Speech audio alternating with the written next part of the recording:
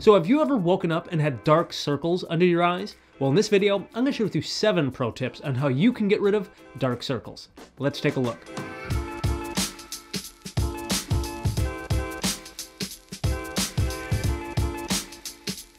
Hey, what's up? This is Dr. Alan here from the Dr. Eye Health Show, helping you learn all about the eyes and finding the best vision products. If you're new here to the channel and you like taking care of your eyes, then consider hitting that subscribe button down below and turn on notifications so you don't miss any of my future videos. A lot of people have dark circles because you can see their blood vessels in their eyelids. And that's either because they have more capillaries or the ones they have are thicker and larger. And because the skin of the eyelid is the thinnest in the body, you can see them more easily. So my first tip is to shrink your blood vessels with caffeine. Caffeine acts as a diuretic to help get fluid out of your body, but it also helps to constrict your blood vessels, at least momentarily. So drinking a cup of coffee or a cup of black tea can help constrict your blood vessels and get the dark circles to be less apparent. You can also try the moistened tea bag trick if you want, because caffeine can also be absorbed through the skin. That's exactly why some medications and creams for dark circles have caffeine in them as an additive. Tip number 2 is to also treat eye allergies. Your eyelids and the blood vessels within the eyelids become inflamed very easily due to allergies. Allergic reactions are caused by a chemical called histamine. Histamine causes your blood vessels to dilate and start to release more fluid. That fluid will accumulate and cause eye bags. And although people often confuse eye bags with dark circles, they are not the same thing. But thankfully in this case, the treatments are very similar. To manage your allergies, you can try over-the-counter oral antihistamines, or you can try topical antihistamine eye drops. The branded eye drop called Pataday just became over-the-counter in many countries and is honestly one of the best eye drops for eye allergies. You can also try eyelid wipes specifically for allergies. This is one from AkiSoft, which is kind of like a wet wipe for the eyelids. And an extra pro tip is that if you are a makeup wearer, make sure to clean that makeup off before going to bed. Otherwise, allergens can stick onto that makeup and then you're just holding those right onto the eyelids overnight. And even better yet, just stop wearing eye makeup altogether because you are beautiful just the way you are.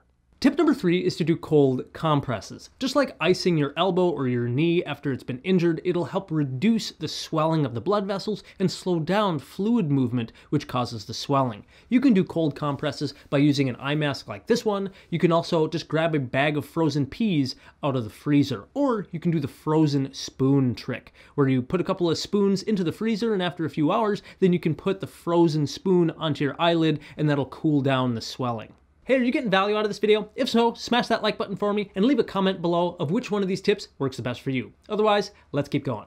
Another reason people get dark circles is because the skin on the eyelid is the thinnest skin on the body. It's about 0.5 millimeter thick, and some people have thinner skin than others. And to help with this, honestly, prevention is the most important. So tip number 4 is to prevent skin damage by wearing UV light blocking ointments and creams or wearing 100% UV light protecting sunglasses. Because in the long term, UV light from the sun can cause damage to the skin and even thin the skin. Tip number 5 is to also use some sort of moisturizing cream around the eyelids to help support and strengthen the tissue. You can also contact your dermatologist for possible prescription medications to help thicken that skin as well. And tip number 6 is to get more rest at night. Not getting enough sleep can decrease hormone levels and thin the skin and negatively affect your blood vessels. And take it from my cat, getting between 7 and 9 hours of sleep at night is recommended. And an extra pro tip is that when you are sleeping, sleep with a slight incline so that any fluid that's accumulating around your eyes drains to the rest of your body. Another major cause of dark circles is hyperpigmentation of the eyelid. And honestly, this one's really hard to treat on your own just because some people naturally have more pigment of their skin around their eyelids.